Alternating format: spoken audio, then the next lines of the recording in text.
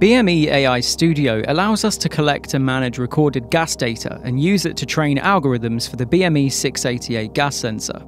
We can create and try different algorithms, each with a different databases and different settings for the training, to optimize the results. In this video, we'll take a look on how to evaluate the performance of algorithms and how to proceed to deploy an algorithm on the sensor.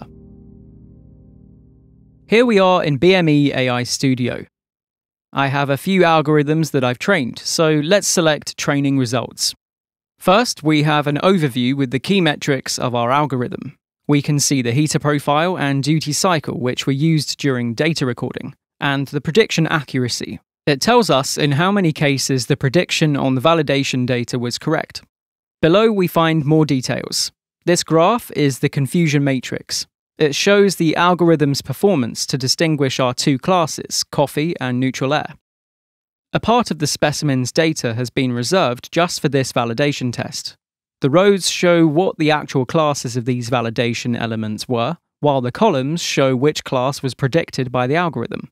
Ideally, we should see a blue diagonal with high numbers, indicating how often the algorithm made the right prediction for the respective class.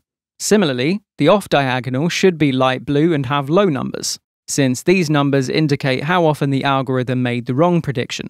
In our example, the results look pretty good. 95% accuracy and almost no false predictions. That's a good result for a first training. We have to be careful with the results though. The algorithm training results can be too perfect.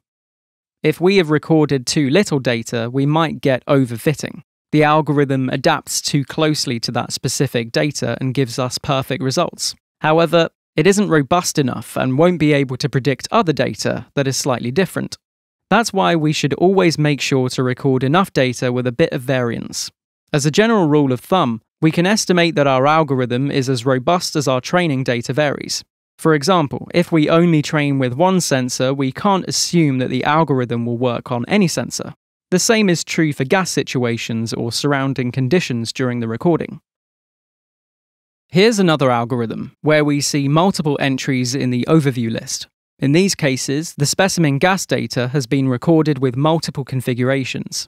AI-Studio automatically detects this and trains an individual algorithm for each configuration. So here we can see that our gas data actually included 4 different combinations of heater profiles and duty cycles. Each entry represents an algorithm and therefore has its own performance indicators. We can also check the confusion matrix for each algorithm.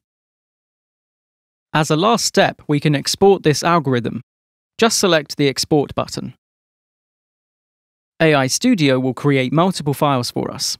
A .config file, which we can use together with the VSC library by Bosch SensorTech for integration. For more information on that, please check the Bosch SensorTech website. The .c, .h, and .csv files contain the same information as the .config file and can be used for custom implementations. And finally, a .ai config file, which we can use together with the .config file to live test our algorithm with the BME688 development kit and the AI-Studio mobile app.